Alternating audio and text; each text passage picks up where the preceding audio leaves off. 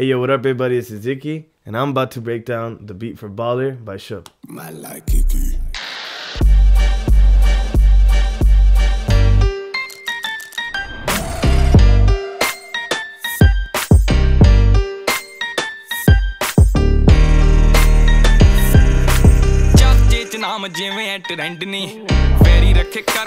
So for the intro, I thought of starting with like a bar of just like kicks, right? And so I found this one sample called Jigga Stab, and it's legit just this much of a stab. And what I did with that was I just like quadrupled it and made it go over the whole bar. That way it sounds like this. And so what I did with that was I also added a bass drum. That way it hits a little bit more. So the sub comes in with the stabs. That way it just comes in heavier. So that sounded pretty cool right off the bat. But, you know, I had to put my tag in there as well. So I just put the tag at the beginning and added kind of like, I wanted to go for like a static noise, like a white noise. But instead, I kind of just took a jail cell door closing. So that itself sounds like this. But I pitched it down by 7 to make it sound like. So it sounds like that static white noise, you know, noise you would get out of a TV. And so together with the tag and the stabs and the jail cell door, it sounds like this. I like Ikky. And then that's when we started thinking of what the beat should sound like. I usually start with the chords, so that's kind of what I did for this one too.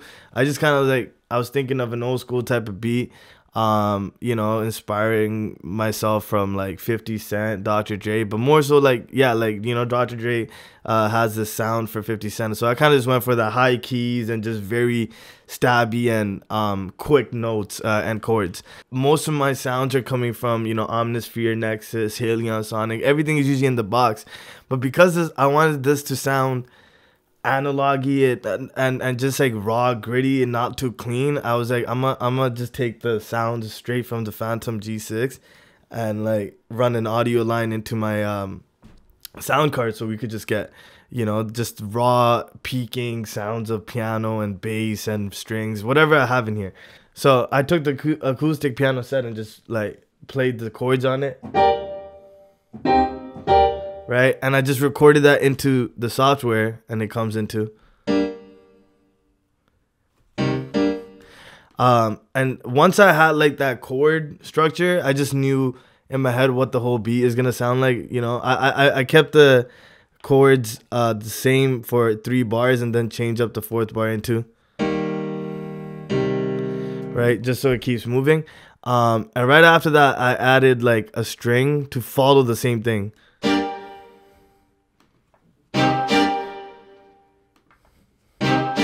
Then it goes back in. So I had that, and I decided to just add like a synth bass from my Phantom G6 here. Usually, like, I think in this record as well, we have like 808s from the Roland. But for the most of the part of the song, the synth bass from this Phantom G6 just hit really hard. And it was just gritty, so I just decided to put that in this, and that kind of sounds like this together.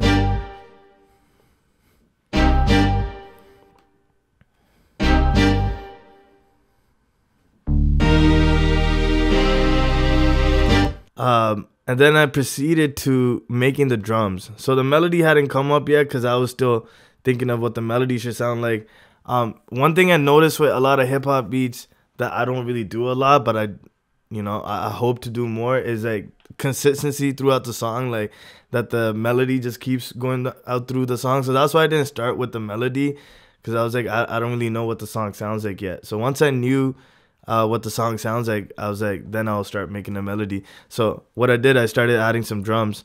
I just added some snare at first, just to, you know, build something around something that stays consistent, and nothing stays more consistent than a snare. So I started with the snare. It's a pretty fat snare. It's called, I have a kit called the Dr. Dre percussion kit, and I just took, you know, all my drums from there, and it was, you know, pretty much what I have now. So here's the snare.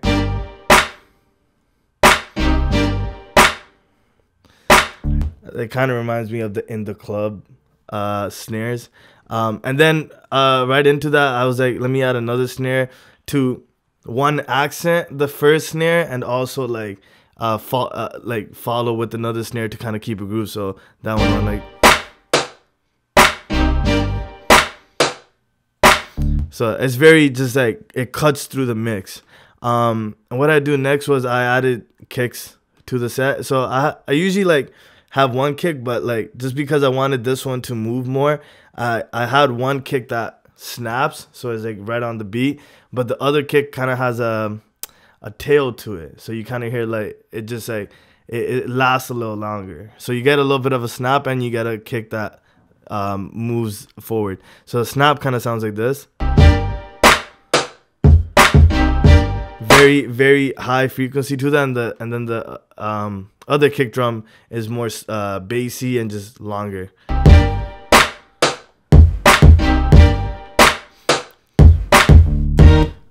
One of the reasons I did the kick like that with the tail that long is because I have the freedom of not having the bass run, like there's no 808 or sine bass going throughout the whole bar. It's pretty much just one kick, one bass note, all that space in the middle with no bass just sounds a little empty. So that kick kind of helps add a little bass into it. It's not too much, but as much as there is. After that, I was like, what do we do with hi-hats? So for the meanwhile, while this, you know, the beat is still like building up, I just put like a backward hi-hat.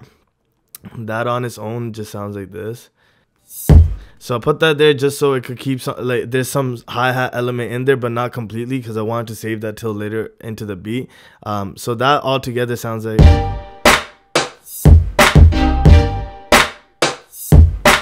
I had to learn this the hard way too, that the smallest things make the biggest difference. I used to rinse hi-hats a lot, but I realized like you could use hi-hats at a more fatter part in the song, rather than just like having them throughout the whole song, because they really just move the beat. They're so high in the frequency that they just move the beat. So I'd rather stick to them in a different part of the song. And like usually in all my songs, I have like some sort of jingle, like bells sort of sound, sometimes kunguru, sometimes a tambourine. I think in this one is literally a jingle bell, like from a Christmas like percussion kit or something, and it just goes pretty well at the back.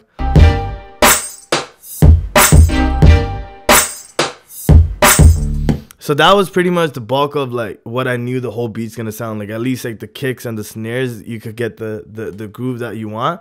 And that's when like when I went further down into the song, I was thinking of hi-hats, and all I really did with the hi-hats was like keep it simple, because the beat already is so simple. I didn't want to add too many trap hi-hats and stuff like that, so I just kept a hi-hat just going on every 1/8.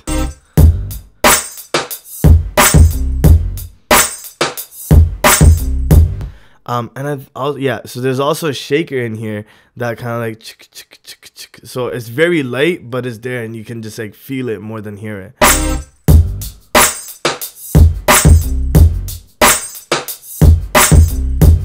So at this part of the song where I do have hi-hats, the whole kind of chord structure changes, because also with the song, he changes harmony to this.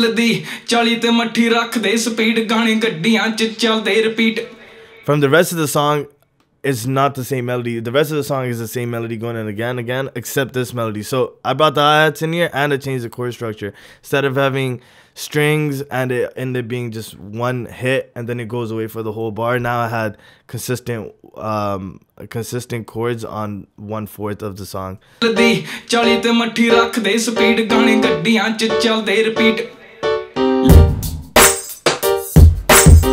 goes back to here.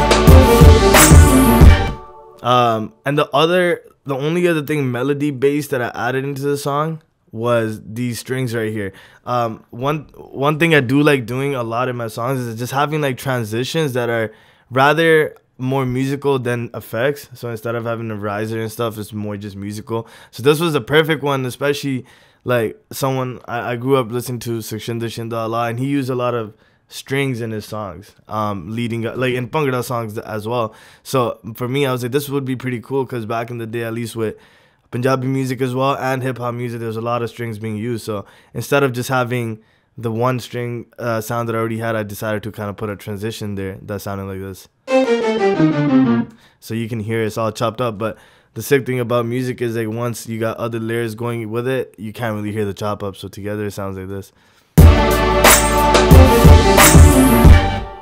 So yeah, so that was pretty much the melody part of it and the drum side of it, and then it just came down to arrangement. There were parts where it sounded a little too empty without the bass, so I just added another 808 to hit on like the off notes, to hit off beat rather than like what we already had. So that kind of went like this.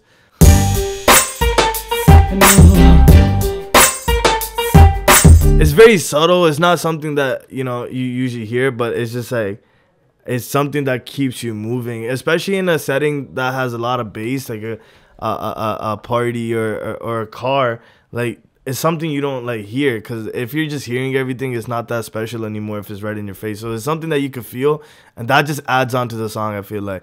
And then after that, it's just pretty much, you know, the stuff that I like to do: add cymbals, add gunshots, add ad-libs, and all that kind of anything that like will take my song more into like a story mode than rather just a loop. This line over here, he talks about a car speeding at 40, and he's listening to a record of his own. And instead of me putting a melody in front of it, because there's a low gap, I just added a car engine revving, which one like. And so with everything, it sounds like this.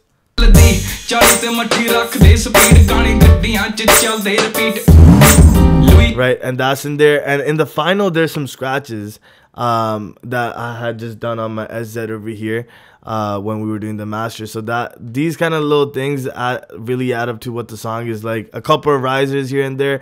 One thing I did new in this record that I started doing recently is reversing the sub. Instead of like, so we already have the 808 just going like so instead of just that, like I reversed it, so that way when you're going into like and it's very small, as you can see on the screen here, it's just 1.5 beat, right? And that really like it's unnoticeable, but when you go into the next part of the song, it's like it just feels really good. I feel like hopefully you could tell through this recording. Like that whole part just being silent, you just hear. I feel like it just brings energy into the song. And over here, like, you know, just added a bunch of rowdy stuff. What's this? I think a gunshot right here.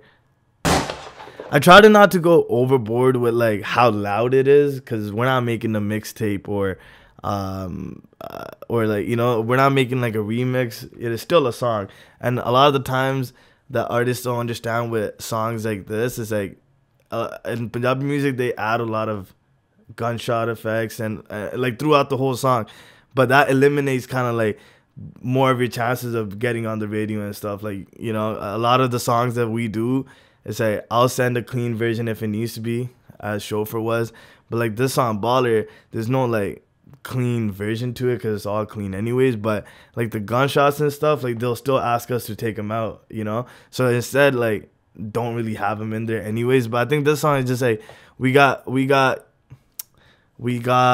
with it. We got away with these because they were so light in the mix. That's the biggest difference. Instead of being like on the drop, like we're using this gunshot as a crash, I just use it as a little accent that you can't hear, right? Like the gun cock here. Just very simple. You hear the gunshot?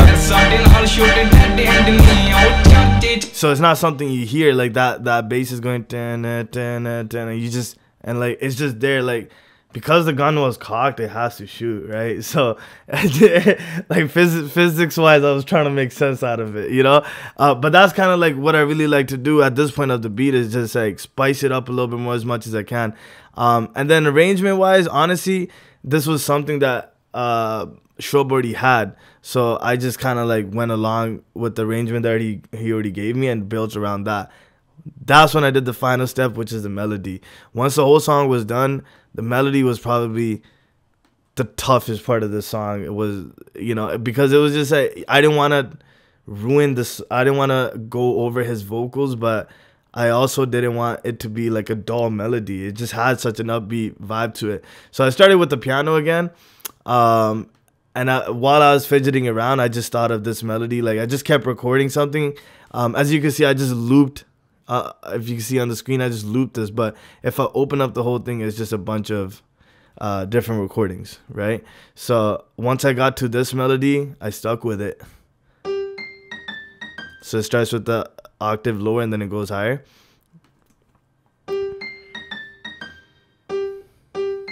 So that just loops throughout the whole song. Even while... That's one thing that never stops. All I did was add, like... It's called the 50 beep too, I think. It's one of the sounds from his records. And that just, like... Once I put that on top of the piano, it made the song for me for sure.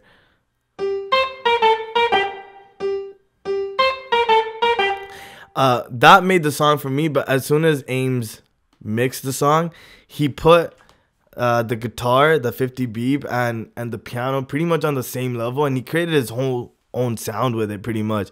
And the way it sticks out in the mix is just like, I didn't imagine for the melody to be that strong, but it ended up being probably one of the more special parts in the song for sure. You know, so that all in the starting sounds like...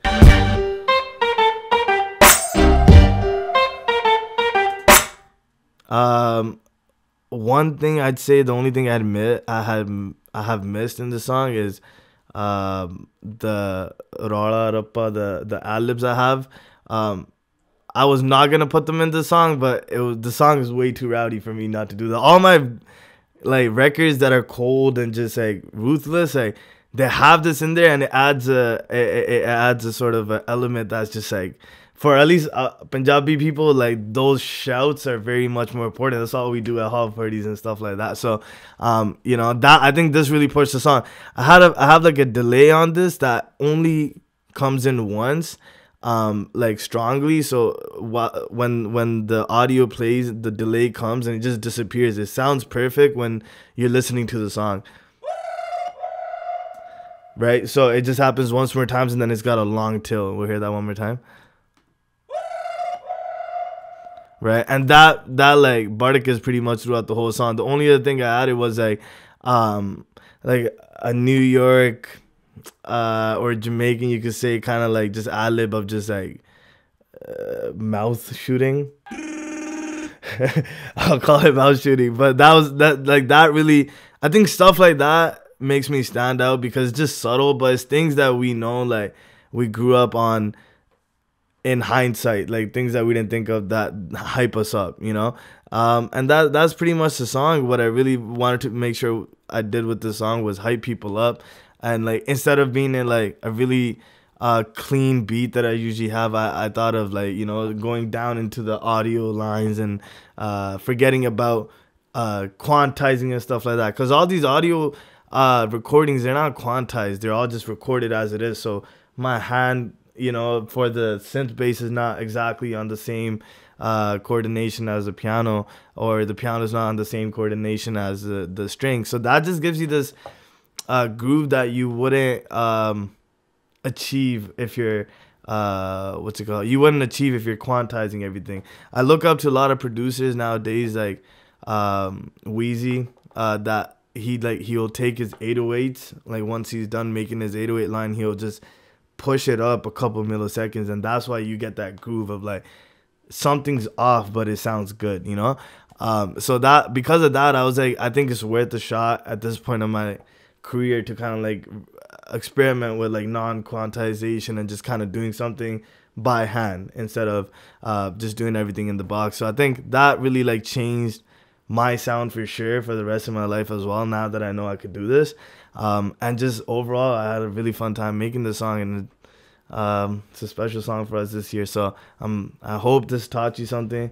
That is Baller, this is Ikky, and that was our beat breaker. ਦੁਨੀਆ ਯਾਰਾਂ ਦੀ ਚੜ ਤੋਂ ਰੁਕਿਆ ਨਾ ਰੁਕਦਾ ਏ ਵਹਿਮ ਕਰ ਦੋ